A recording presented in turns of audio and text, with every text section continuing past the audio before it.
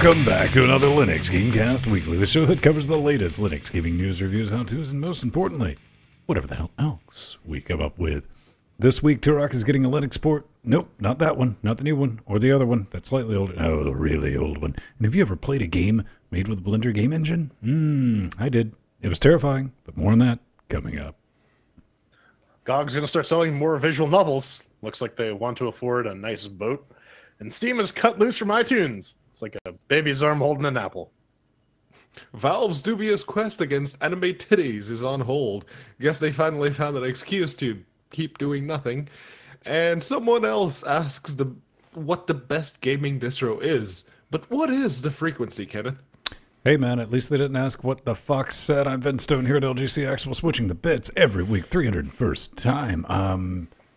Here in Athens, joined every week by Master Svang. What's up, babe? There he is. Canadian boy. I'm melting. He is. Oh, he was God. bitching about that all during the pre-super shows. And the man who lives in humidity central Britannia. Hello. What Pedro Mateus. Yes, 94%. Yeah. Lightweight, joining us with Shot Realm Dynamic, our favorite part of the show, helping us for the most special bit, known as Cocaine Voltron. Gentlemen, what is up? Before we get started, we like to rock and roll and just kind of catch up, see what's going on, because we straight up do our best not to talk to each other during the week. And I got a gang of shit that's been going on with audio, because Mad High kind of threw an Audible at us, and I was like, God damn it, because I'd ordered one of those XLR decks to experiment with, which I told Pedro. I was like, Pedro, you're my guinea pig. Maddie's like, I'm going to order you one too. I'm like, fuck, now I got two of them, might as well. So they do work. They're up and running. That's the thing. And yeah, this audio bullshit is going to be the enemy, man. It's not the drinking. It wasn't the drugs. It wasn't downhill rollerblading. The audio stuff. Well, I for one am hoping for Street Luge because that's what I have $50 on. I've always wanted to do that. I've never found one that quite fit me. One day I'm going to be a very rich man. This is all I'm saying. What's up, J Baby? Oh, not much, not much. I don't know. Doing the contractor gig, still getting used to running a business. It's an ongoing lesson. It's an experience. It's fun, isn't it? Oh man, I'm as my dad says, I'm in the business of accounts receivable now. So now I gotta chase after people to get paid. Oh, that's the best part, man. Invoicing. Yeah, I can tell you about some software after the show that will help you out with that. Oh yeah, no, there's a thing. There's actually a Toronto company called FreshBooks that does this exact shit. That's exactly what I use as FreshBooks. So yeah, all right. I almost got a job there too, actually. But, right on. Yeah. It'd be great if you could get a job with him as a contractor, then like straight up invoice them with their own software.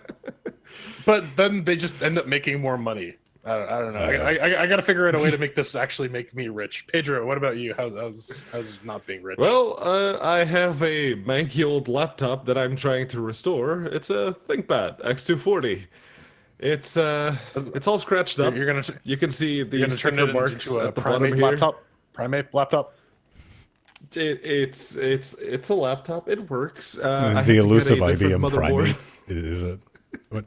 He called it a manky laptop. Shut up. It's a Pokemon thing. All right. I don't know these things. You damn kids. All I know is I had to replace the motherboard because a couple of the headers, including the one for the internal battery, were a bit broken, and I wasn't having that. So yeah, the laptop itself was free. The motherboard was not. Well, one thing that is free each and every week is our horse. We drag it out. We beat the shit out of it. Tell everyone. Yeah, it's not so much a rented mule, but more of an abandoned horse. It's the Steam Linux Update of the week. Hey, I was ready this week, bitches. What's up? All right. Well, looks like Valve put the brakes on because they heard a bit of a rumor that maybe, what did they used to call themselves? Morality in media may have been behind the pressure that was put on PayPal, which in turn got to Valve And, well, Morality and Media, if you don't know them, I'm gonna good be for honest with you. I don't they're- like seeing Hoodie Pop turn in this because, out of all things, Hoodie Pop is actually a legitimate damn game compared to everything else I've seen listed. That is an actual Bejeweled type game. It's got some anime titties in it, slash dating and simulator. so this particular group, Those look like some Morality people and that need to Media, play some Hoodie Pop, and they look a little pent up, if you know what I'm saying. It's, They went up to PayPal and they put the pressure on PayPal, and then PayPal put the pressure on Valve, and Valve sent some mildly threatening letters to some developers last week. This week, though, after the community uproar and this particular bit of news came to be because the National Center of Sexual Exploitation, formerly known as Morality and Media, were bragging on Twitter that, we won. We're getting rid of the porny stuff on Steam. Our kids won't be tainted anymore. And Valve said, "What Taints. now?" So yeah, that's a good way to get Valve to just put the kibosh on doing anything. Not that that's hard. That's just their default state. But hey, that looks like the anime titties aren't going anywhere anytime soon. Well, this was exactly what I was talking about last week when I brought up like pearl clutching concern trolling people, where like, oh yeah, Center for what the hell is this thing called? It has some really obtuse name. National that- Center that- on Sexual Exploitation. They used to be known as Nat- Morality and Media. Yeah, National Center for Sexual Exploitation. Yeah, they're like, oh no, we're not anti-nudity, we're just anti-pornography. The problem is that distinction is just so fine and so arbitrary, and it changes depending on who you ask. That it basically Not so doesn't much as exist. tenuous as non-existent. In fact, Simpsons did it already. There was a Marge Simpson episode about freaking Michelangelo's David about this very thing. You know what? It's so dumb. But you know, here's the thing: Valve is a private service; they can set whatever rules they want.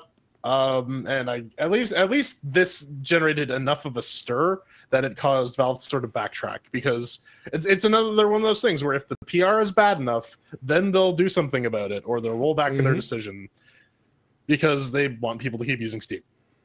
true. And Steam is lighting their pockets. That is their big money maker. So yeah, no, you don't want to scare people away from that. That's what's paid the bills. This is another thing in a long line of Steam. This is all bullshit. Just Steam being Steam, not reacting to anything, not putting any sensible any. Because think about how many times have you, with a game that you've owned, that you went from the Steam client to check the discussions or whatever, and it gives you that fucking pop-up, and it's like, are you old enough to play? Yes, Valve, I own this. That there are ways that have been invented for you to save this information, and just basic checks and shit like that.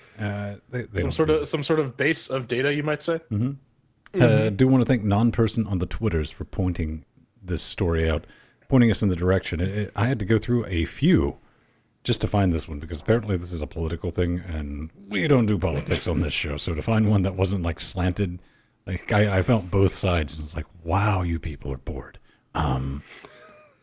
Both of you on whatever two-party team that there is. All right, coming up next. Yeah, you know, Morality and Media is not the only one who's causing Valve some grief. Apple has decided that they do not want the Steam Link app on the iTunes store anymore, despite the fact that it went through their long arcane approval process. I've had some fun dealing with the Apple approval process and submitting apps to that. So,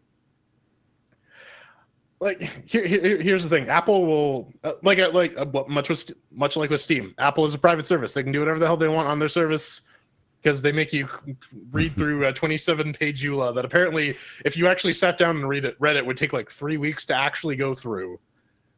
So to essentially allow them to do whatever, but they're saying no. Well, we didn't see it before, but there's a business conflict. Valve was trying to defend themselves, saying, well, this is really just a remote desktop app, just like every other remote desktop app, like Citrix or whatever else on the iTunes store. But Max or Apple's like, nope, can't have it. So all I can really say about this is Apple to offer Xbox streaming confirmed.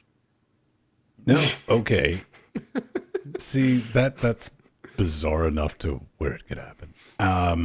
Here's something I'm just curious, man. I mean, is this legitimately the ghost of Steve Jobs not wanting anyone to play games on their Apple TV or their iPDA Pros without Apple getting a cut? I doesn't want them to play on their Apples, period. Oh, or are they scared people will realize that they bought vastly overpriced, inferior hardware not really capable of gaming? I think the crux of the issue here is more on Apple not getting a cut than anything else. Because, yes, it's a remote desktop client, but it's a remote desktop client to a storefront. A storefront designed to sell things, games, very popular video games. It holds the monopoly in the whole of the PC ecosystem, and Apple is seeing none of it. Yeah, there's a business conflict there. But, I mean, it boils down to, this is what I don't understand. You're not selling games with this app. You're just playing the ones that you currently have. This just seems like a... Right. Well, but you can buy them still while I was working on a Mac. One thing that came up, the odd time that like I had to go to the App Store to like install a piece of software or whatever, I saw ads for games that I had already owned on Steam. So clearly Apple wants to slice that market segment, but they're just kind of hoping that they can leverage their vendor lock-in to scrape by, but it's not going to really accomplish anything. They just don't have the market presence. Nope. True. All right, moving on to Steam game updates. Yes, so there's a bit of an update to our favorite after shows and bait game, the Rocket Cars. Yes, the what do you mean, Shores update the is people here. are only watching to know when to get into Rocket League this evening. Yeah, this is true. Yeah. Sensible people at that. But yeah, on May 29th, that's Tuesday, there will be a bit of an update for the Rocket Cars, and they will have a new arena, Salty Shores. They will also have the new Impact Crate. Competitive Season 8 will start on that day as well, and they introduced some quality of life improvements, including a new report server button for when a server misbehaves during a match. Really? A report server? Mm-hmm. All right. That's an issue. Listen, those servers can get pretty mouthy sometimes. They say some stuff that straight up don't agree with. At first, I was like, that doesn't make sense. But then I was like, yeah, they genuinely want to know if one of their servers is shitting itself. So. Mm-hmm. Oh yeah, no. All right. That's absolutely reasonable. Of course. Yeah. I mean the new map doesn't look like it's doing anything incredibly fucky like the circle map, or that one it's kind of like a bathtub, the raised ledges. Yeah. Oh man, no. Or the one with like it's like there are actually two goals that you have to defend, and they're separated by that thing. This just looks like another run-of-the-mill sunny map. It does, but I kind of wish that they would do some more bizarro, like that bathtub map, or just the circle map, because that really changes the entire dynamics. Now, I wish they had improved the camera on that map. I wish they'd improve the camera in general, because that's part of the charm, baby. They let you tweak the camera, to be fair. Linux plus SteamOS now in beta. It is. We're happy to announce that the Linux and SteamOS builds of Turok is now playable. Yep. Right-click properties, go into the beta. You can do it. And I first read about this because our old friend IckyButts was like, "Yo, over to his Patreon, support him on Patreon." I do. Oh, that gold cartridge, man. Oh man, it's the thing. Jordan's like, "Oh, nostalgia." And I was like, "Oh, you sweet young child." But. Here's the thing, man. Iculus, he loved Night Dive, and he went back and he's like, all right, this isn't like a wine-wrapped anything. This is an engine re-implementation. This is some weird, bizarre moon shit that he's cut through. Wrote a flexible 3D engine from scratch, slotted the Turok data into the game logic, or the game logic into that. It's not a port of the original N64 game so much as a rebuild of it. And I was kind of excited about it. All right, here's the thing. I was excited about it because we were talking earlier before we went live. I think Pedro had the same idea. It's like, wait, wasn't there a Turok game that was recently released-ish, in like the last decade? And I kind of thought it was that. I went to go check it out. And I was like, whoa, this is like the one I used to play with a 3D effects card back in the dark. I was That's the one I played on the PSP. Yeah. Right. It's the one I remember going to Blockbuster and renting as a child. So This is also true. that's definitely a thing. I mean, when I first heard about that, I'm like, what, like the recent 3D Turok? No, the N64 one, really? I guess I'm okay with them porting N64 games to Linux. I don't object to it in any like particular grounds. What do you think the reason was not to do the PC port? Because there was that's the only place I've ever played Turok was on PC, and it might be one of those things where like they lost the OG code, but they had enough of the N64 code that they could, use it. yeah. And here's the thing, Night Dive Studios, if you actually click on their name in Steam, you'll see that they have an entire library of old games that they've ported to Linux. And this is basically running off of their engine with the disassembled code from what they could get from the PC version. And, well, they basically just worked off of it. So that's kind of impressive. No, I mean, it's definitely a good thing. But the one thing that did hit me was sticker shock. I went to the store, I was like, I'll pick this up, fuck around with it. I'm thinking big spend, maybe $10. $19.99. Yeah, it's not cheap. That's a little pricey. Yeah, this is a little bit. Now, Iculus has definitely hinted. He's like, I can't say anything, but I'm nodding my head right now. But it's like, yo, what about Turok 2? Because that's got multiplayer editor. He's like, I can't say anything, but okay. Now, I remember Turok 2 definitely had split screen multiplayer.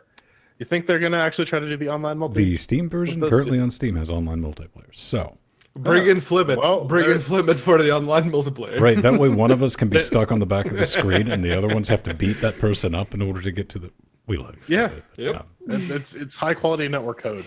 Hey, Absolutely. if you're listening to what we're about to talk about next on Wednesday, just go ahead and skip forward like 3 or 4 minutes. Oh yeah. Yep. So this is Guns of Vigorous Alliance. It's free. Or yes, it is still free. Okay. It ends on Tuesday. So chances are, if you're catching this by the time it comes out, or even on Tuesday proper, you'll still be able to get it. That's before 10 a.m. Pacific time. And Guns of Icarus was one of the first games to show up on Steam for Linux after it left beta. And it was a very fun game. I spent a lot of time, like 80-something hours playing this game. And this was the very delayed, very overpromised story mode. Multiplayer and which they finally delivered. And it is free, so if you want it, go get it right now. It's still multiplayer. You still, if you want the best experience, you still want at least 4 people to play the game and just to have the full crew for the ship. And you'll have a bit of a story mode. You're mostly playing against the AI, but they do introduce some bits of actual competitive multiplayer. Help me out here. I'm looking at the system requirements. It requires 1204 LTS with Linux machine configuration not supported. I've missed that checkbox. No, well, you gotta be running like the herd variant of Ubuntu, right? Well, I guess if you already have the DirectX 9C compatible dedicated graphics card with it, yeah, okay. Oh shit! No, that was the other thing from the Apple story I wanted to bring up for like the tinfoil hat thing. Is DirectX 12 is coming to Mac. I don't even know how that would work. Guns of Icarus, Icarius, however you want to do it. It's an alright game. That has been like something for years. We're like, we need to get together and play that, and it still has yet to happen.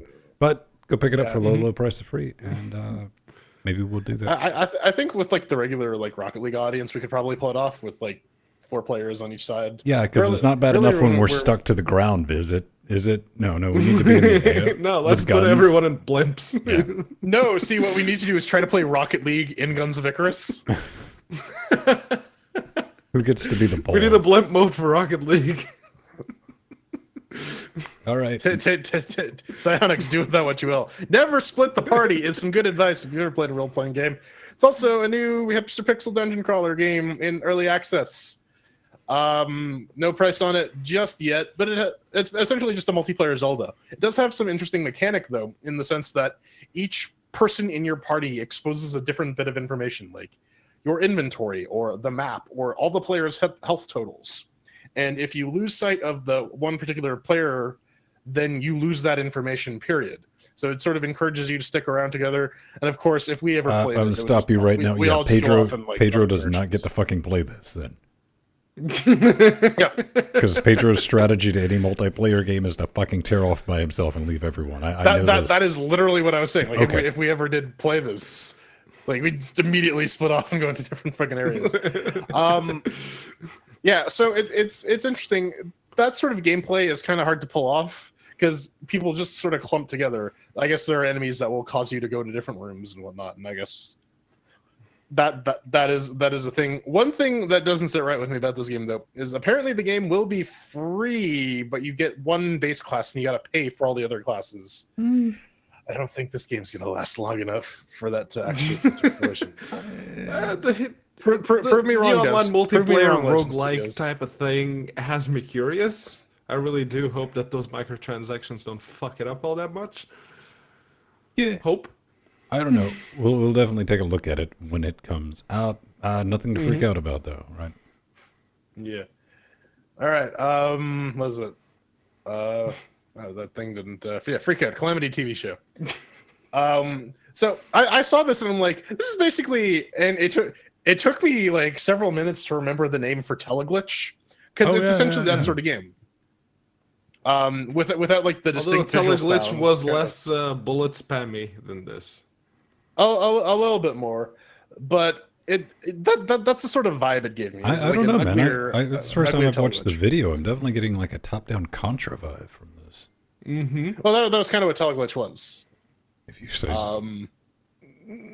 Anyways, it's a run and gun shmup.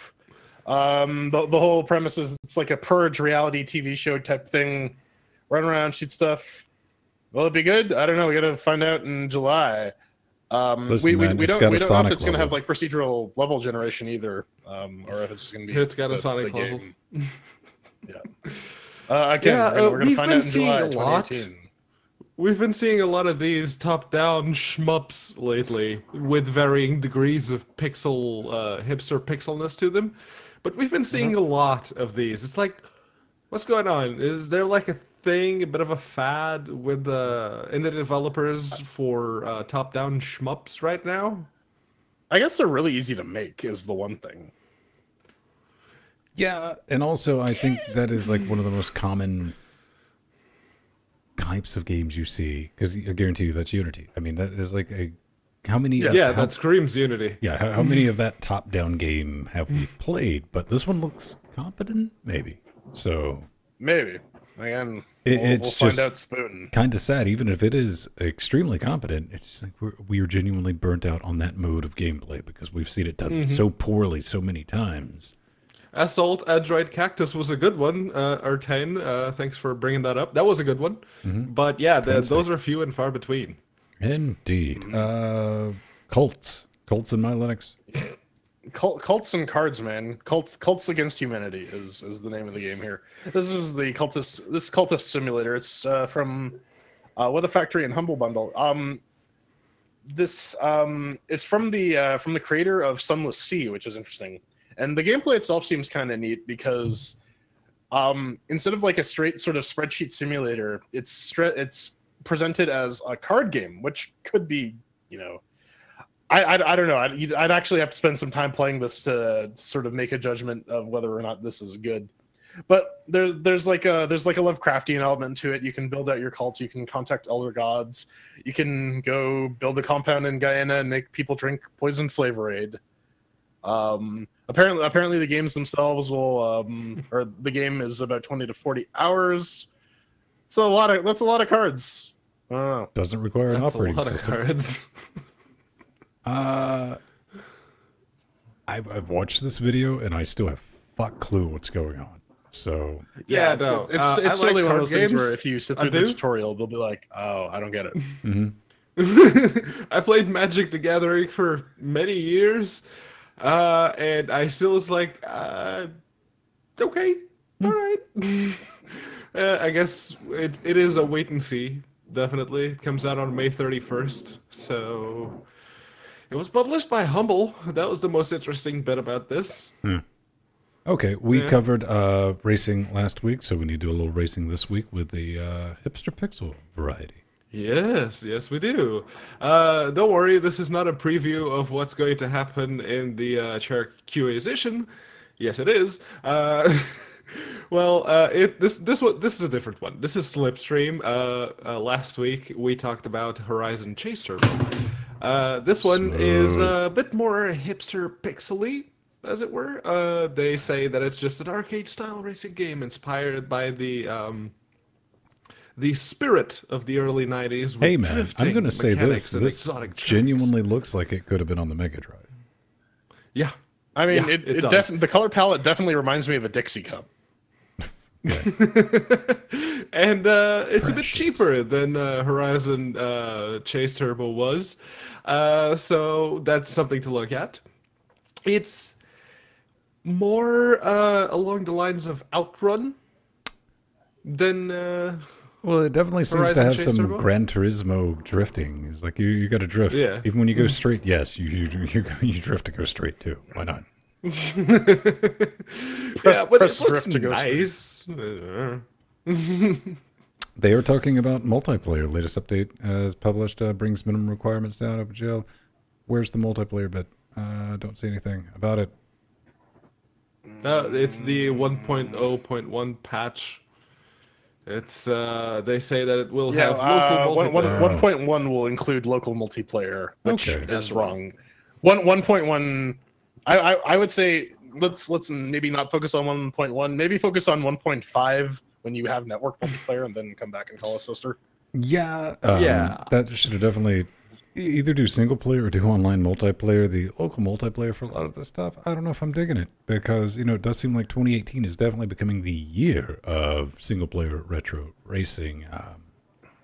Yeah, no, this one I would have praised it if they went, no, it's a single player experience. We fine tuned it for the single player experience. And okay, yeah, I could have respected that. But no, it's going to have the bitch version of multiplayer. So, meh. All right. That's going to do it. Yep, this is it. Bye, horse. Coming up next. Nay. Hey, man! You want to spend $2,000 on a monitor? You want to spend $3,000 on a monitor? Nay. You want to spend $4,000 on a monitor? Nay.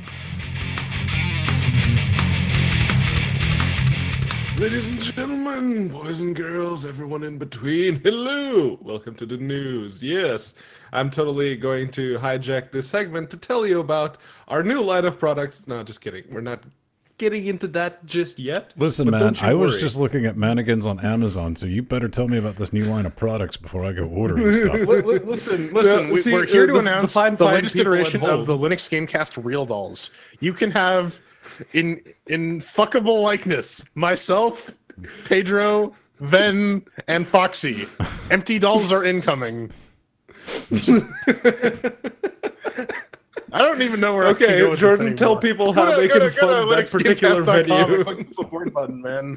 We got if you actually want to see some real dolls, this is how you actually get that done, by giving us money so that we can make some prototypes. You can do that by clicking on some Amazon affiliate links, doing affiliate links, Humble affiliate links. Basically, if you shop somewhere, we can take a cut and it doesn't cost you anything. It's pretty awesome. We got also Bitcoin links and the like over there if you just want to give us some money. And of course, there's patreon.com/LinuxGameCast, where all the cool people go. We're at $249 a week. So per episode per week. Comes with a bunch of cool stuff like essentially we're streaming 5 days a week now. We get 2 days off. And becoming a Patreon gives you access to the Discord server. You get access to the show notes, all sorts of cool stuff. It's all on the page. You people are capable of reading. At least I hope you are. If not, well, I need you to sign this check for $2. Anyways, we got some people we got to thank though. Matt K is our latest and greatest Patreon, and we got Yishan, who is rejoining us back in the fold. It's great, man, because now we have two people straight another up way to support us. speaking French in Discord. Indeed. But money is not the only thing you can give us to support us. You can give us hardware. Why don't you tell me about that, then? No, man, I'm still traumatized by having two French people in Discord. I'm just kind of joking around. Hey, different kind of hardware there. Hardware. Talk about real dolls. Le real dolls. Oh man, the French. Never mind. Le vrai dolls. No. Go away. One thing you can do, what a ton of people have done, is pick up stuff off of our wish zone. That's why Frank shows up and he's like, boom, I got to find Upstanding Cannibal Wall. I really don't think, maybe we could squeeze 2 more on here before we have to go to the Fuck Wall 3.0. But if you do that, you get to send in a little notes. And I have 2 little notes because Maddie fucked us up last week and Bradley threw it in. I want to say for Maddie, last week gave us mention because we were sorting out some audio. We were upgrading from our little like $7 DACs that we've been using for years to some XLR business. It was real nice. I ordered one as an experiment. Maddie's like, you know what? That's not dangerous enough. So we ordered another one. It's like, wow, I hope both of them work under Linux because I have no idea. I just ordered that. Turns out they did. Hang on. We got a... You can get a good look at them. I have them hooked up. I've even named them, as you can see. They're really nice. We have our Giggletron 9000 and Juden. So... Juden? Juden. You don't know your German? Never mind. And we got Bradley too. He sent some stuff in too. He's got some Bradley, but I'm gonna get around to it, sweetheart. Quite rushing me, baby. I know you want to get to those real dolls, but I really do. Maddie threw this in, man. I want to read these because you get to force me to read these, or anybody you want. Mary fucking 300. I couldn't say this on Wednesday's show. From Maddie 19. Sweet and to the point. Color filters. Look at them. Blue. I can't. They're filtering colors. More blue. You have none. Clear. I have the red one plugged in right now. I'm going to play around with lighting this place up a little bit better. And that's neat. But let's see. What do we have? Hi, Vin. I've been listening for a bit. Got busy. I suck. No, you don't. Listening now. So I thought I'd show you guys some support. Enjoy the gels. How you doing? That's from Bradley. Bradley himself. That's brilliant. Thank you. Right. You're so cute. All of you. Send us Twitch bits. Wait, that doesn't work. I just want to squeeze your cheeks and rip them off and then eat them. You know, if we were replaced by real dolls, how long do you think it would take everyone to notice? I mean, we could just have like Pedro record some stuff on a loop and then I think most people would just tune out. A giggle track. It'd be great. We can make it happen. All right. Oh yeah, no, too dark. Anyways. Acer Predator X27 144 hertz G-Sync HDR monitor pre-orders open, but ouch, you got to pay the higher price. That's right, man. 27-inch of UHD, not 4K, you lying bastards, of G-Sync HDR monitor goodness. Looks really exciting until you kind of get down to the price, Pedro. Isn't it it's like $4, right? No. So the current version of the Predator X27 is around $1,000. This one will come out at $19.99. What exactly are G-Sync panels being made out of? I don't know. Unicorn gold butt pickings? Gold pressed platinum. Covered in worthless gold. I don't know what they're made of, but apparently they can justify that because my second thought was, okay, so these monitors, they're not going to sell a ton of them. They're just not. Is the profit margin on those 3-4 dozen sales that good that they can make everything back and still make a profit out of that from just those few sales instead of making a more affordable one that more people will buy? So here's the thing, because this is obviously targeted at like either obscenely rich people or the esports market. And Ben, you brought this up a while ago, and like they did market research on this. Like this is the sweet spot of like the price point that they can float before people just entirely scoff at it, right? Now, I think, you know, I threw in the, you know, typical quote of your scientist or engineers are so preoccupied whether or not they could, right? I think they went full retard on this, Acer. Now, Jordan, you have two UHD displays. I have a UHD display, and a lot of people have UHD displays, except for Petro. That's a different story for a different day. Oh, look at his face. I think they've jumped the gun on this with that price. It's like this, fuck you, our technology is the best in the world. And during this week, even AMD's rolled out, and they're like, TVs are getting FreeSync, bitches. We're going to be rolling it out. It's even going to be on Xbox and PlayStation and all that. Wake up, Jordan. No. Here's the thing. You can actually get Dell's Ultra Sharp 27-inch UHD, has everything this thing does, minus the 144 hertz, which really, for $1,500. It's the G-Sync, man. It's the G-Sync that's driving up that price. The Ultra Sharp has G-Sync.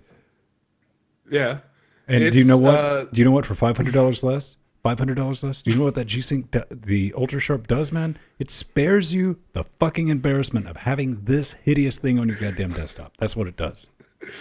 But it's like the comparison between FreeSync and G-Sync. That G-Sync module can't possibly introduce a 50 to 80% markup on the price of a monitor. It just can't.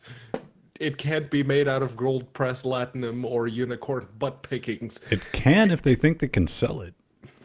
And they have been selling. That's the thing. They wouldn't keep doing it if it wasn't making them money. Fuck's sake, NVIDIA. It's, listen, I don't know. This is targeted at, I'm going to guess, 13 to 17-year-old males living at home with a trust fund and a nice allowance, because even then, 27-inch for $2,000, I'm going to have a fuckload more monitor than 27 inches. Yeah, right, and that's the other thing. Like 27. Speaking as someone with two 28-inch 4K panels in front of them, that's kind of like the bare minimum, because things tend to get a little squinty once you go sub 28-inch. So I don't know, guys. I don't know, but well, at least we can use them to watch anime titties. G-Synced anime. Yeah, all right, GOG are starting to sell visual novels now. The folks at Good Old Games, or I guess they're just GOG now, reacted to the whole Steam taking down porny games and said, you know what, we'll sell your smut and we'll take our cut. So they got a couple new releases, or not new, relatively new. Higurashi, When They Cry, which I'm pretty sure is one of those ones where like someone gets their head cut off near the end. I might be mistaken that. There's Fault, Sunrider, Eden.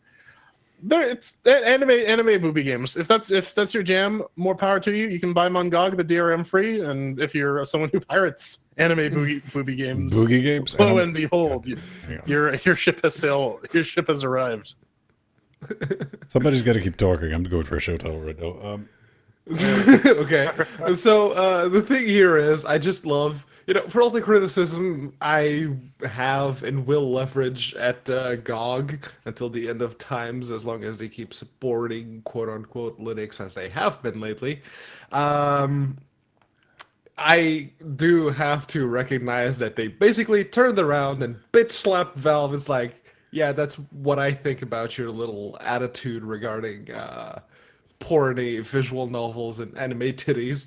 It's like, here we go. There's some for you. I don't know, man. The only thing that stuck out to me in the article, to quote, is that acclaimed games revered for their intricate artwork and stimulating. I was like, you know what, GOG? You can fuck right off. Seriously. All right. Listen, they're stimulating something. Let's just be real with it. Let's just be real with each other. Because, listen, most of the stuff, 99% of it's poorly drawn softcore prawn, man. And if you're being wicked generous with something vaguely resembling a game element thrown in, just so it's just not like straight up softcore porn. And you know what? I'm not judging. I'm not, man. Not even the slightest. But do yourself a favor. Don't lie to yourself. You know, like what you like, own that business. But don't, no, I'm playing this for the story. No, you're not. You know you're not. Come on. I'll counter that. Some porn actually has some decent plot. I can't speak for any of these games though. Cannot. All right. I have played the Honey Pop because someone gave it to me. Someone in Chat Realm gave it to me. What do you mean someone? I guarantee you it was Atomic. I'm not entirely sure it was Atomic. But No, it wasn't Atomic. It was someone else gave us all copies of Honey Pop. Yeah. I don't remember who. Someone gave us all copies, so I played it, like but that's it. Maybe they sold that. I don't know. Yeah. Up next. So, we're still doing this in 2018, current year argument. So, Tech Radar Pro has put out a bit of an article saying, or titled, The Best Linux Distro for Gaming in 2018. Yes, we're doing this particular song and dance again. So, their picks were, to go through them very quickly, Fedora GameSpin, Laka, Sparky Linux Game Over, Ubuntu Game Pack, and SteamOS. Okay. All right. I give up. How? This is so much of a puff piece, man. Like, this is giving Philodo a run for its money. So, first off, gaming on Linux these days is either grabbing stuff off itch, installing it from your packages repository, or installing Steam. 85. I'll be generous. I'll say 85% of all Linux gaming is Steam gaming. People playing games through Steam, and as long as your operating system has relatively recent libraries and a non 2.6 kernel, I think you're in the clear. Should be good.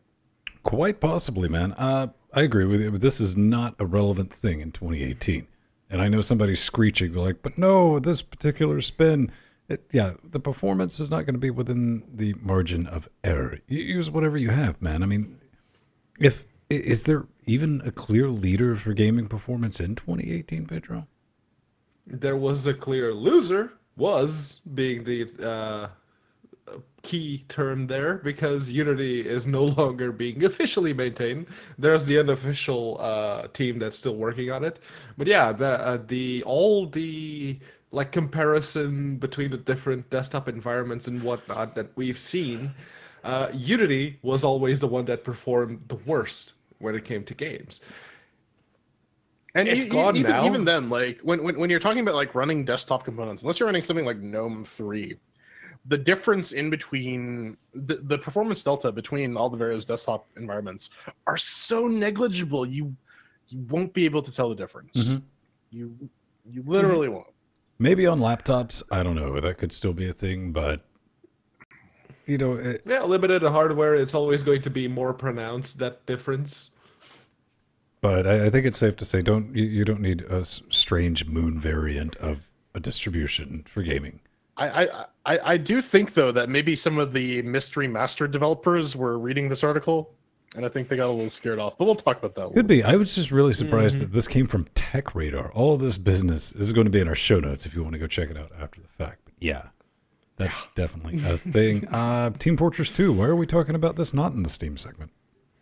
Well, because it's not actually Team Fortress 2. It is a fan game written in Godot called Cart Crawlers, and it's essentially like an Enter the Gungeon type game for that uses TF2 lookalikes and incoming cease and desist in 3, 2. I mean, it works. Like you download it, you set your chmod plus exit, and it ran on my laptop. It didn't pick up the touchpad for the little cursor thing for the aim, but everything else worked. So it's definitely there. It's a fan game.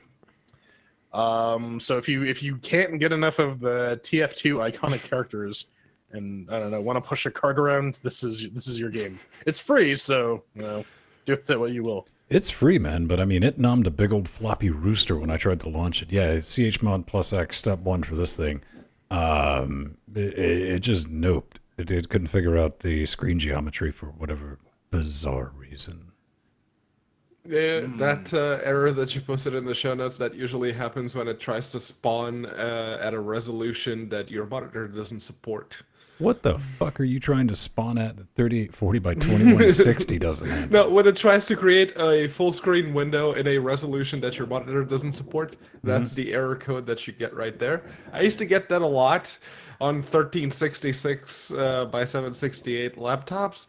So Again, Pedro, what resolution do you think this monitor doesn't support? I don't know. It could be trying to spawn in 320 by 240. I don't know. I've noticed that with like Shadowrun Boston Lockdown, it always tries to spawn in like 520 by 3160 or by 2160. Oh, don't you always get a little queasy when you see that little box kind of jerk around? You're like, oh boy, I don't know. And then it comes up. Yeah. Oh yeah. Hey man, good on them for making that. And you know, it's Valve. They're probably not going to C&D. Valve is not going to give a damn. Right. They're like, hey man, people are making fun. No, you put a price tag on it, ass grass. Unless you're Black Mesa. Then they're going to invite you into the store so you can perpetually work on a map you for do 10 it right years. here so we get a cut. Yeah. Right? Yep. We got some bad news. Something that we have covered is Linux will not be included in the Myst 25 Kickstarter. What is that? Never heard of it. It was a re-release. So the original Myst, I think they were going to throw some Rivet in there and all that business. And they did a Kickstarter. And initially they were like, hey, man, Linux is a possibility. This is Linux_gaming. They wrote a foreteller. He wrote, hey, man, 3 days left. I need to know for sure if you'll support Linux before I give you some wet, stinky cash. I'm like, all right, that's cool. They wrote back, Scion Worlds Incorporated, and it's like, the Linux option has been investigated. Due to the large variety of Linux versions, yes, we're using that excuse in 2018, the cost of development and support, the time and resources, trust me, this gets better when I put a bow on this, to include Linux in the Kickstarter campaign at 80 reward tier, Linux will not be included in the Myst 25 Kickstarter. We're continuing to look at Linux options for all our games for possible future. Okay, now. They read the TechWriter article. Here's the thing, Brad. Time and resources. Okay, they don't have the time or the resources to do this. Motherfuckers. You made $2+ million on this Kickstarter. You're like, well, maybe they just got their goal. Their initial goal is $247,000. How much hookers and blow is in this game's budget to come out with a straight fucking face and go, we just don't have time or resources, man, because we got like 1.6 million extra dollars to, blackjack, whatever, fuck off. I don't like it, man. I mean, I do not like the fractured Linux ecosystem. Excuse in 20. Best you can do is say, hey, man, SteamOS, target that out. Everyone else will figure it out. Or do an LTS with Ubuntu, like Feral does. Why don't you just come out and be like, yeah, fuck Linux. We don't want to deal with it. Then at least I can respect you for being honest. It's like, we don't want to that's not how support marketing Linux. works. Just say that. No, again, this is literally the result of some marketing PR guy Googling what is a Linux and then seeing, wait, you can't just install Linux. There's like other Linuxes. It's not available in the Windows Store? What? It probably is, though. Yeah, the Linux version of Myst. It is. It actually is available on the Windows Store. So, but it's really annoying. Yes, every single distribution that wants to remain relevant in 2018, including Fedora, has made goddamn sure that Steam runs. So if you have your Linux game on Steam for Linux, you don't need to target anything else, you dumb fucking idiot. It's just, hey, Pedro, you need to be nice. If you're mean to business decisions are made on fee-fees. Don't hurt their fee-fees. No, see, these guys are not CD Projekt Red. Those guys made decisions based on fee-fees. So if we gobble enough cocks, they'll change their mind? Yes. Okay. We'll send them hugs on Twitter after the show. Maybe not. I want a hug. Fuck you. Up next, Yes, Godot. They're having a bit of a Kickstarter. Well, actually, it's not them specifically. It's two people from GameDev.tv, Ben and Ben Tristram and Game Dev TV are kickstarting a Godot. Yes. They are basically Jan trying to Burritt create is the other guy. a tutorial slash how-to slash basically the way that you use Godot if you don't know anything about it. They are creating a little video series. It's a little course, as it were, and it's on Kickstarter right now. They started 2 weeks ago or a week and a half ago, something like that. And there's about 2 weeks or so remaining. They're about a third of the way through. They're asking for £30,000, and they currently have 12,100. Pardon me, 164. So it's going to be a bit of a stretch. They have a little widgety tool in the article where they say that they're going to need 149 pounds per day to succeed.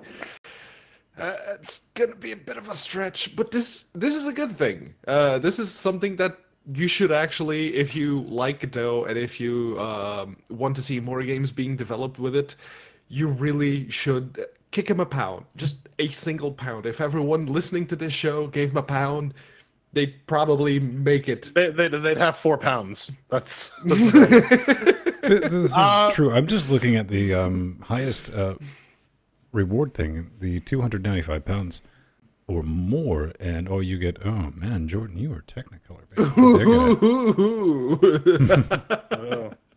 So that makeup was looking so good. Oh, I hope you got the warranty on that webcam. But you'll get access to any of the future courses they make. And as somebody who makes the occasional instructional video and puts it on the internet, I say good on you, because you guys don't know what you're in for. And I mean, like using centering the lessons around an open source tool is just a really good thing. And they're saying like, well, part of this is going to be, well, you're going to use a lot of the built-in Godot stuff, but here's how you go and fuck with it if you need to change something. And this is actually going to be a fairly comprehensive course. They're expecting it to be about 20 plus hours. So it's pretty good. These guys have done other courses on Udemy though, on game design for Unity and Unreal Engine. But Godot has a significantly lower barrier for entry. Just in general, there's no licensing fees. It'll work on basically every platform. They got Vulkan support. They got the OpenGL. Their license allows people to take their code and turn it into something that will run on, say, the Nintendo Switch. Oh, I do want to say this though. If you didn't get the memo and you have a Godot-based game on the Android Play Store and they banned it, they're working on it. Yeah, I saw that post on Google Plus. That's the thing. But yeah, give these guys some money. Godot's an awesome tool, and more people need to use it. Well, in the North American space, apparently in Europe and South America, everyone loves Godot. But a tool is only as good as people know how to use it. It's not the tool. It's if this little course is going to help people actually develop more games on Godot, I'm all for it. Well, listen, man. I mean, game engines like Linux distros definitely rock like that. You tend to, when you're first starting out with something, you go for the ones with the most available training wheels. That, you know, when you do searches, that's why Arch is such a popular thing. Tons of training wheels laying out there for it. And that used to be like Ubuntu. You would do a search. You know, I was always running Fedora, and every time I searched them, I got really good at converting Ubuntu dependencies mentally to what I would need for Fedora, you know, to track that down and translate that business. But more resources is good. Maybe I'll take a course. That'd be fun. Shove it real good, all up in your face. We're talking about it, man. It is out not 0.1.2b. Rolls right off the tongue. Hey, it's been a hot minute since we've seen a game made with the Blender game engine. And after firing this up and playing it, I was like, yeah, there's a reason they no longer do that. And it's a thing. You can play it. I tried it. It does work, and it's not horribly unoptimized, but holy fuck does it? You just know it's a Blender game. What was that other game that was supposed to be pretty big? But they just Shadowin? No. It was it was. They made a movie about it. Could have been. New things, new flip kicks. I mean, this game's been around for a while. It did say, see, this is like one of those issues. Is when the game starts up, and it's a skating game, and I was like, that could be interesting. You know, it could be like some Tony. Listen, it probably doesn't suck as much as the last Tony Hawk game. All right, let's be fair to it. And it's completely free. But when the game starts up, it says controller not detected. And I was like, man, there is fuck all chance of me spending the time to get the Steam controller up and running with this. So that's the it's probably not going to be easy to get the Steam controller running unless they already have it, that kind of support built in. Because yes, it can work as a regular X input controller, but it doesn't by default. So it's not going to be easy. I'm sure some loser has put together an SC controller config for it, and by loser I mean lovely human being. I don't know. Like we haven't really gotten much in the way of like good skateboarding games. I played a lot of like Tony Hawk Pro Skater back in the day. So like I enjoy that sort of game. Though given some of like the gifs and sort of gameplay footage here, it looks pretty janky. It's pretty primitive. I mean, this is like a PS1 era with an HD texture pack, but hey, man, it's better than nothing? Question mark. I don't know. Is it? Check it out. Link to us in our show notes. Make your own damn mind up. But speaking of not making up your mind, you should go totally listen to us for this next part, as we will inform your opinion about Horizon Chase Turbo. Urbo.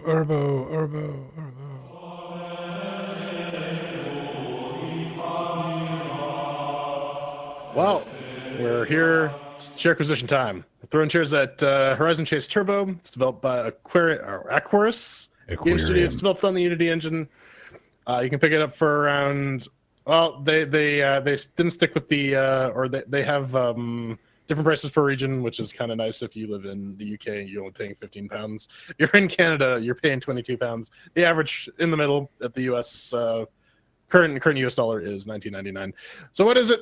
Thrilling arcade racing game inspired by the super fun, straight to the point classic racing games of the 90s. This is the ChairQAsition. This is where we take a game, we play it for a little bit, we talk about it, we give our thoughts about it, maybe do a bit of quality assurance that the devs should have done before putting it on the Steam store, and then give you a final score based on chairs.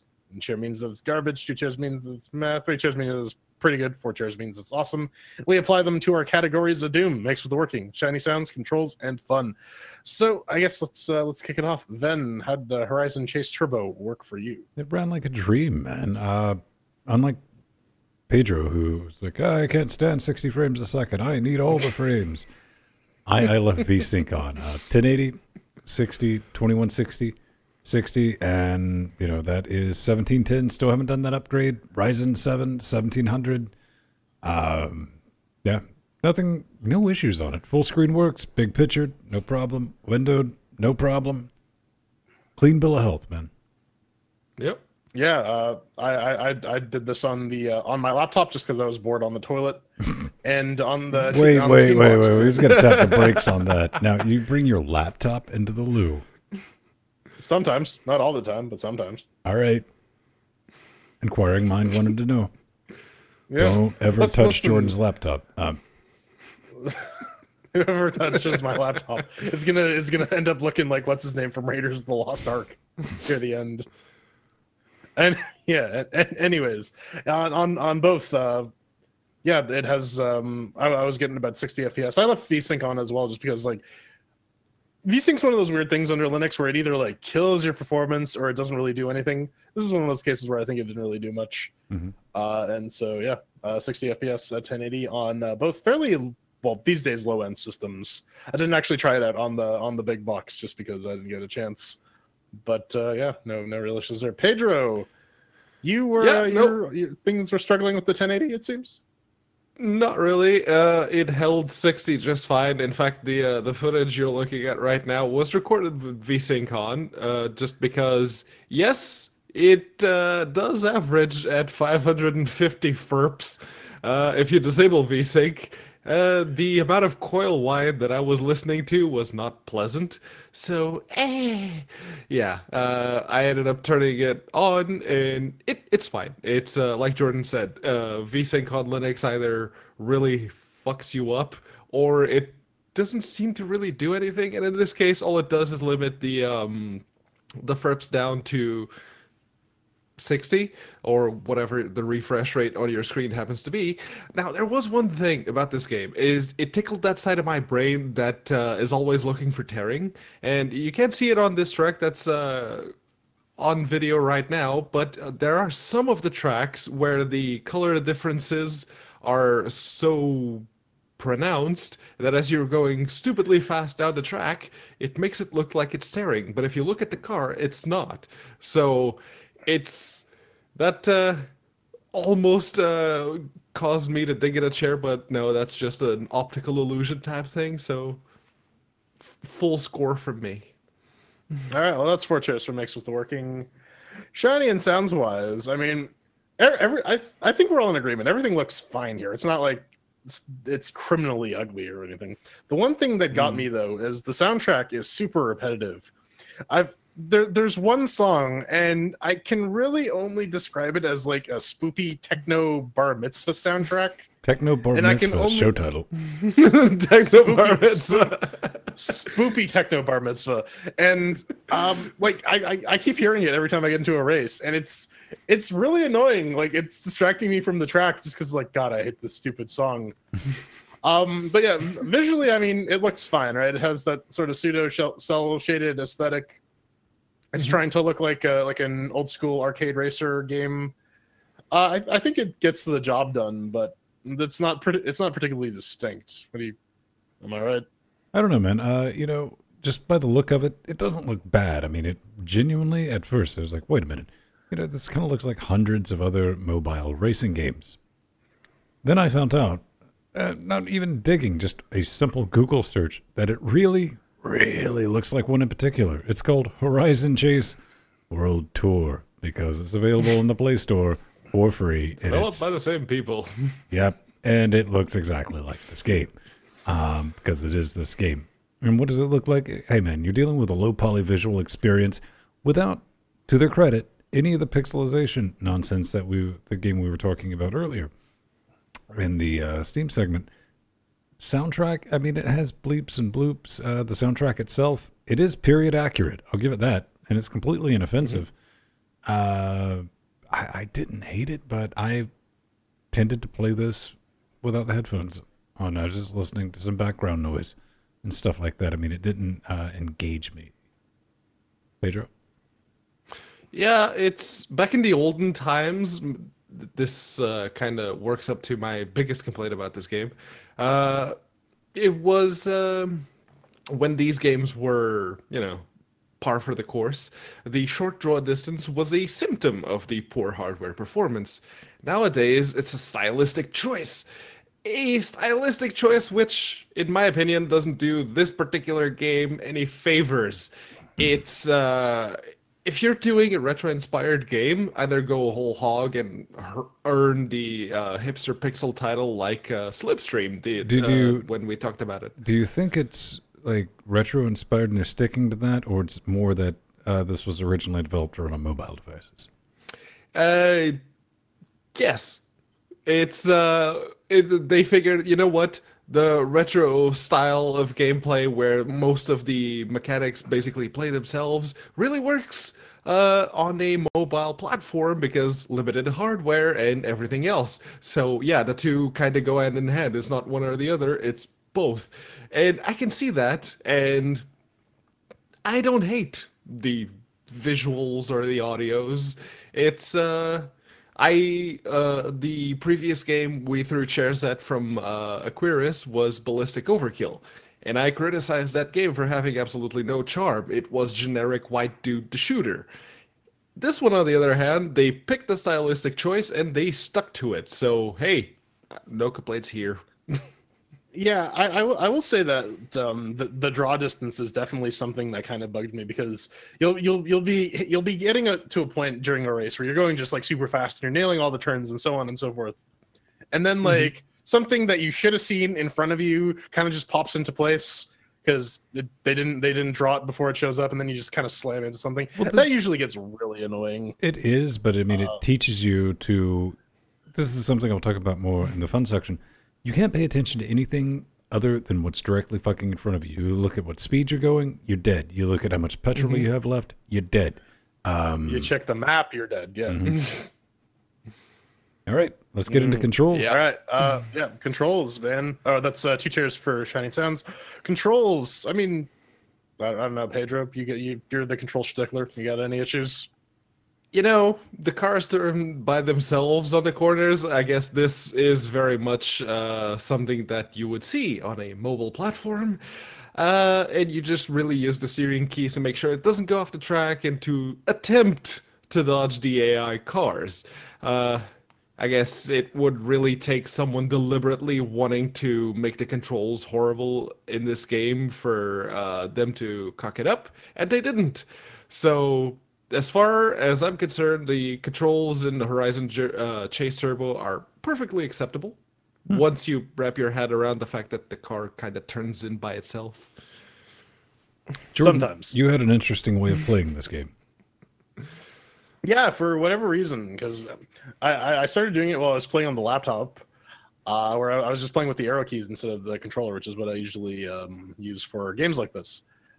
But yeah, when I switched to controller, I found that I was having a harder time like making turns and whatnot. And when I was respect to using the arrow keys, I was able to nail turns a lot better. So that's just a weird point. It's just an observation, no particular criticism against the game.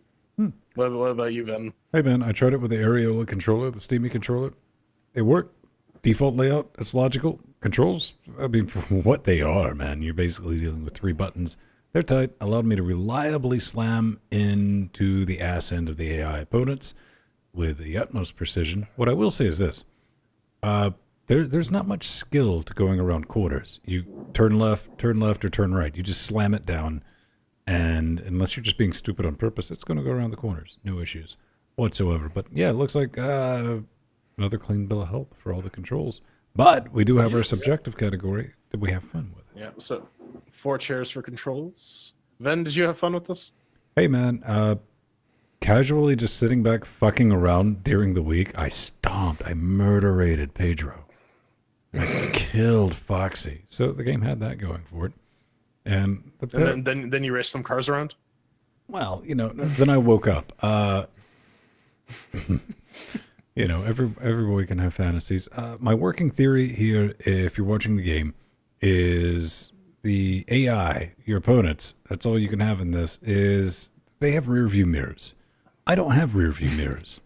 I mean, them having rear view mirrors is basically the only thing I can come up to explain how they managed to swerve in front of me with just the utmost precision, because they do. I mean, I don't like it. It's basically dodge cars, the game. That is the primary goal in this, is to avoid the other fucking cars that will head towards you very maliciously.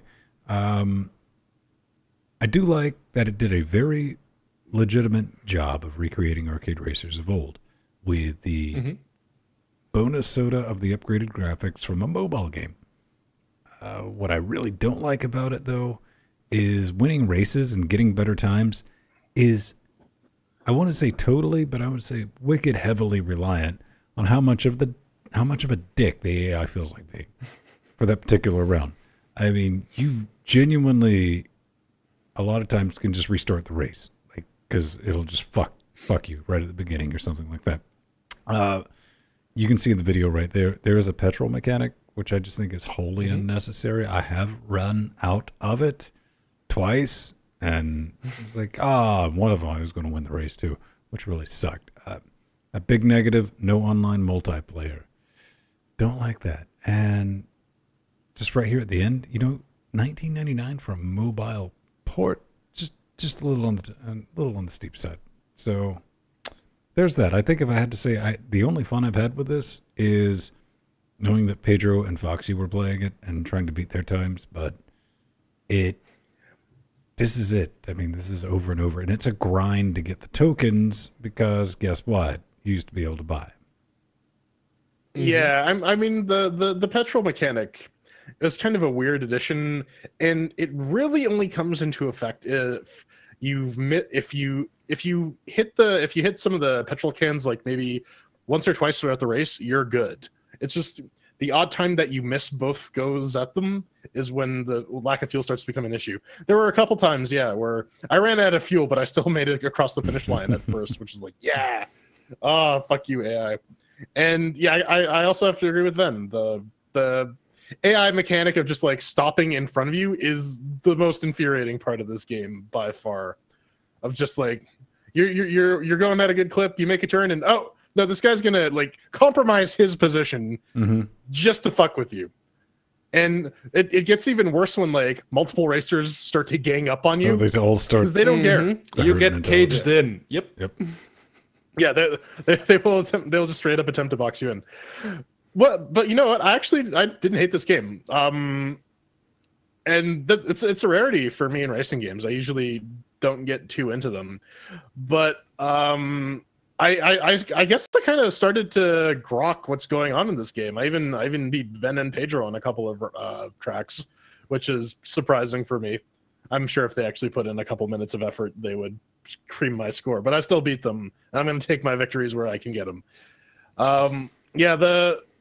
It's a perfectly fine arcade racer. If you like that sort of game, if you like going to arcades and playing it, this will definitely do something for you. The lack of draw distance does get kind of annoying, and yeah, the whole NPC driver stopping in front of you makes me kind of want to get a dash cam for some reason. I don't know why, but yeah, I mean, I liked it, and that's a rarity for me in racing games. So make of that what you will. Yeah, it's a great game if, say, you have children and you want to do some local multiplayer with them. And local multiplayer is all you'll be doing because it doesn't have online multiplayer. It's not the kind of game I see myself obsessing over.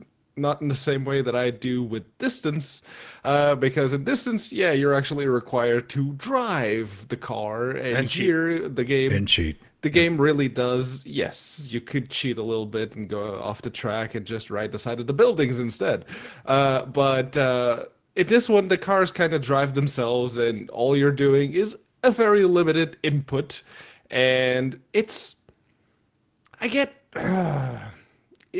creates a bit of a dissonance in my brain. It's like, I want to play the game, and the other side of me is going, I see what they are trying to do here. It doesn't particularly appeal to me, but I see what they're trying to do here. So,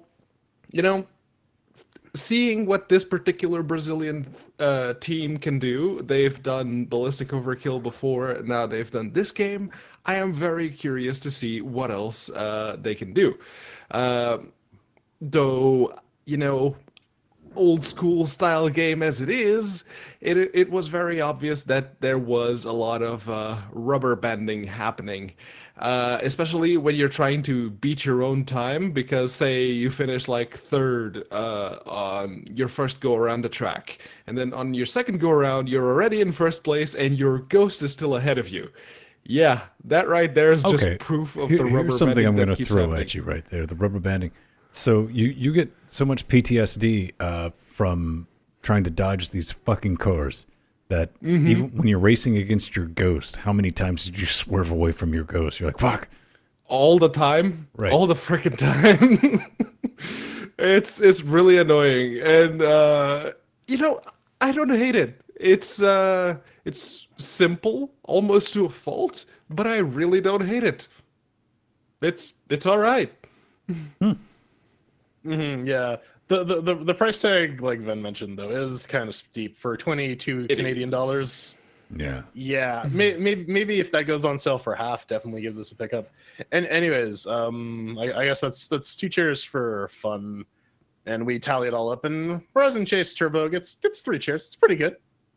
I think none of us. One of the things I guess I'd want to say is try it for free on your Android device first. Yes. Yes. Oh, you can even pair your Steam controller with it and give it a whirl that way.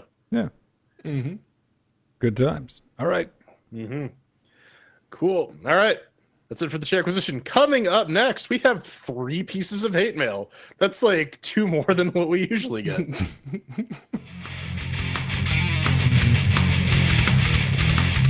And here we are. It's the end of the show. If you've made it this far, I salute you. This is the end. And lately, I've been railing on about how you guys and gals and everyone else have kind of been dropping the ball when it comes to sending us some hate mail. But this week, there's some manner of redemption to be had. We have 3 bits of hate mail. And hey, if next week you'd like to have your own bit of hate mail featured right here, go to LinuxGameCast.com, hit the contact button, fill out the form, make sure to pick LGC Weekly from the little drop-down thing. It's the default, but sometimes it may get screwy, so make sure that's the one you pick. You can ask Jordan for relationship advice, Jordan over there, and also send some feedback for that Wednesday show, what myself, Ven, and Jill do. That's our adult show. Yes. Adult. So yeah, this week, what do we have up first? Coming up first from NMAG, he writes in about the reviews, man. I enjoyed the long reviews during the ChairQAsition personally. Just my 2 cents. And I'm pretty much always an audio listener. Or perhaps a second feed. With the full reviews would be an idea, too. But I don't mind it. So, yeah, we're still playing around with that. We're moving stuff around. We are desperately not changing stuff for the sake of change, because that's a stupid idea, and I've seen a lot of shows do that. And like, let's just move things around.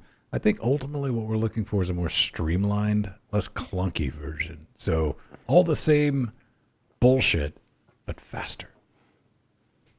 Fast shit. Okay. Yeah, it's like it's like a high fiber diet for your Linux Gamecast. Listen, man, it's the Vin way of doing shit, which is exactly like the wrong way, only faster. So, do you guys have some thoughts on that? Yeah. I mean, like, I'm all for more feedback on the ChairQAsition, right? Yeah. Yes. The part of the reason is like, yeah, we don't know what's gonna work. And what works for us may not work for you guys. And if it doesn't work for you, then too bad. Make your own podcast. Yeah, tell us exactly what you want. So Jordan goes out of his way to do the We will steer away from it right. as much as possible. Yes. Yeah. All right.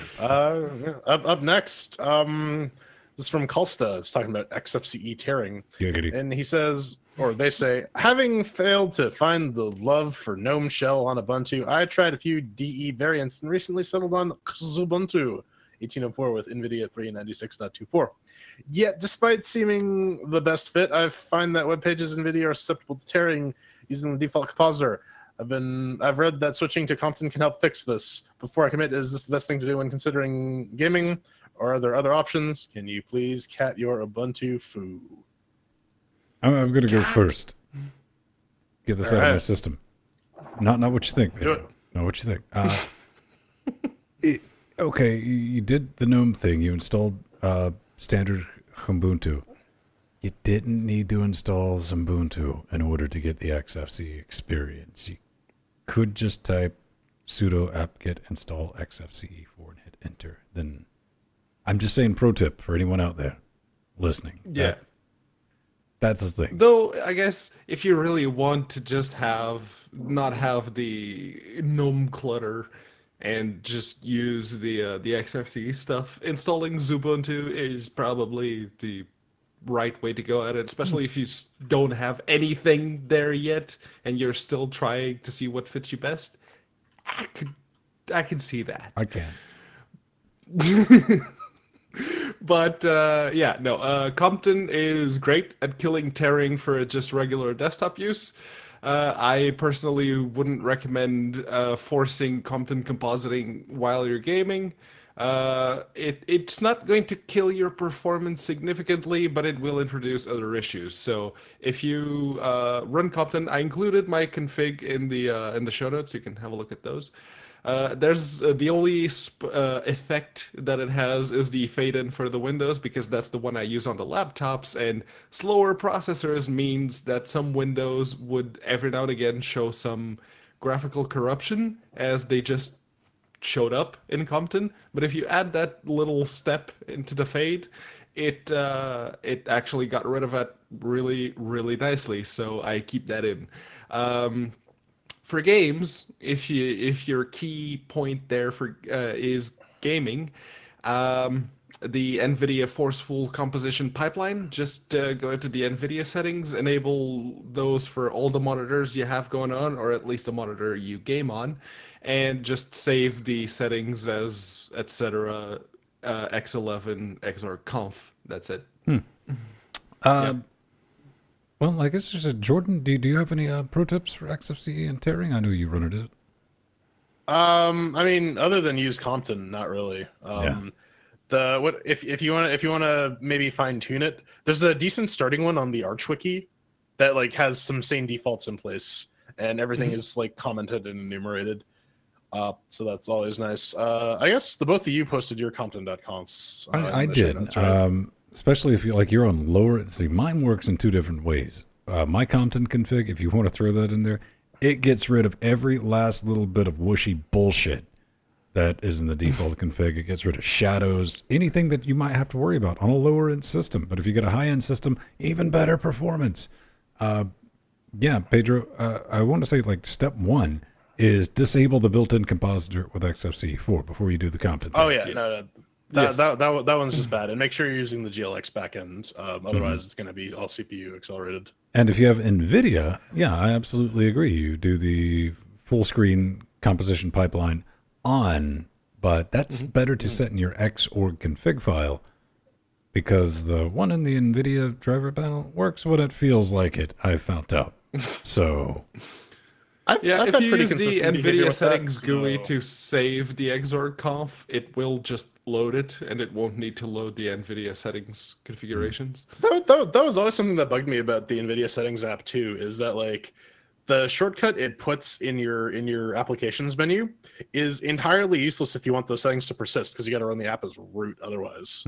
Which, I mean, has nothing to do with this. It's a bit of annoying bullshit. Yeah, that's another thing. And Jordan and I will both tell you, if you have multiple monitors, you need to launch Compton. Compton on each one. There's actually on the same Arch Wiki page, they actually do have a handy little bash loop you can set up as like a function in your when you go to the startup apps in XFCE, that'll just go through all your monitors and enable Compton on it, which is pretty handy. I guess we got one left, and that is from Roberto, right? Pedro, take it away. Yes, indeed. So Roberto was talking about the wine release talk from last week's show. Or Roberto, yes. He's asking, is a man wrong for running wine to play black and white? Antero bang bang. Am I? Bang. Fire. Anyone love watching the show. I hope an open source reimplementation for Black and White comes out, and also for GTA San Andreas. I'm right there with you, to be honest. I want me some open source GTA reimplementations. There's already one in the works for GTA 3. I'm assuming once that's done, it'll be easy enough to port Vice City and San Andreas. Yeah, those were all based off of the GTA 3 engine anyways, so yeah. I'm pretty sure. It may be one of those things like, oh, this is heavily modified, so it's not going to work, period. It may be one of those cases, but one can hope. One can dream. One thing I'll say about wine is, for the intended use case that I think it is a very good piece of kit, is for older stuff like black and white, man. Or and again, it's not a heretic thing if you have like a large library of Windows games before you cut over full time and you still want to play them. That's the big contention. Can you imagine? I'm sure it's probably more of a chore to try to get black and white up and running under Windows 10 than it would be under Linux right now. Oh yeah. That's a video series. We should stream that. Oh, we should raise. We'll just do screen share. Do you know anybody with Windows 10 though? I have an XPS 13 with Windows 10 in that bag over there. All right, Pedro, you're fired. It's my work laptop, man. I leave my Windows work laptop in my desk locked up so that I don't have to look at it unless I'm getting paid. I could leave it in my locker, Yeah. but yeah. Listen, man, this was it's all shiny. an elaborate ruse just to sniff out the Windows user, Pedro. Fair enough. You know what? Fuck it. And On they that do- bombshell, they let's do. do this music. You can always find us around 9:30 Eastern Standard Time. If you want to get in touch with me, easy, probably the best way. If you're a patron, hop in our Discord. I'm hanging out there. Actually, all three of us hang out there, and we read the stuffs and do that. At Vinstone on Twitter. Don't send me DMs. Just reply me, and I'll get back to you. Nothing against DMs. It's just I don't read them. And if I follow you, you send me a DM, then I'll get it. That's the thing. It's brilliant. I'm Jones Fung. I am the ultimate DM. I don't know what that means. Dungeon Master. You can find me at the Dick the- Mangler. Yeah. Dummy muncher.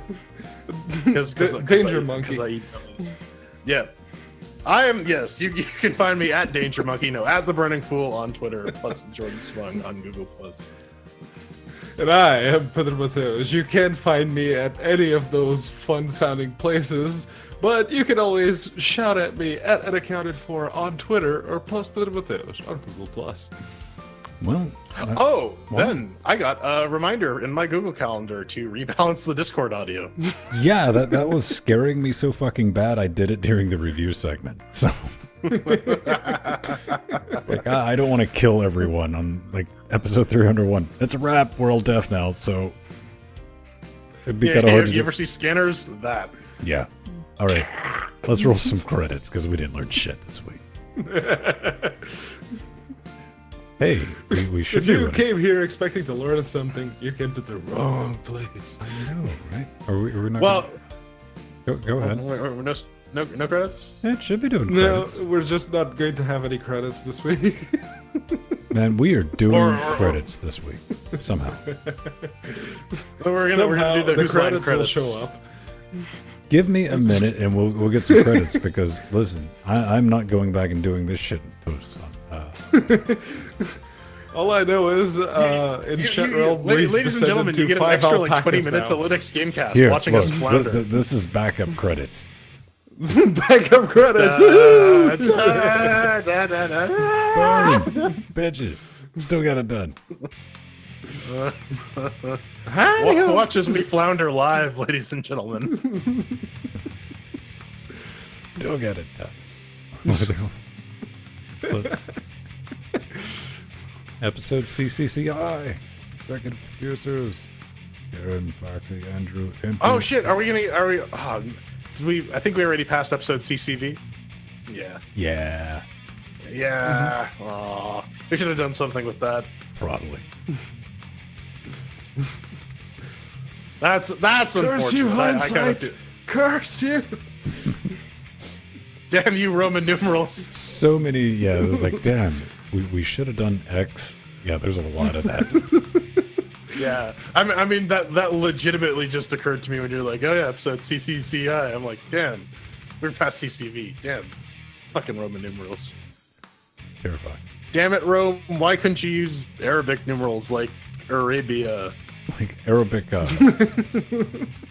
Because then they wouldn't have been called Roman numerals. roam where you want I to. don't know. I don't know.